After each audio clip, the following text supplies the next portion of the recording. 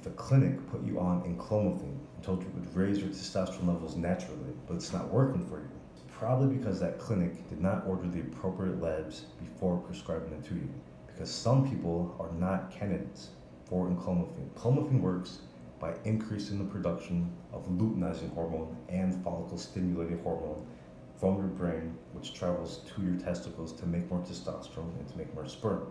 Now, if you actually have low testosterone, it's either because one, your brain is not secreting enough luteinizing hormone to travel to your testicles to tell them to make more testosterone, or it's because your testicles are not listening to the signals that are coming from your brain. If it's the latter, and that your testicles are not listening to the signal, and increasing that signal, increasing luteinizing hormone, won't necessarily do anything for you. So in general, if anyone is putting you on Enclomiphene in order to raise your testosterone levels, but they're not checking your luteinizing hormone before prescribing that drug, they really don't care about your results. And they're just blindly prescribing you drugs that have side effects and feeding you lies.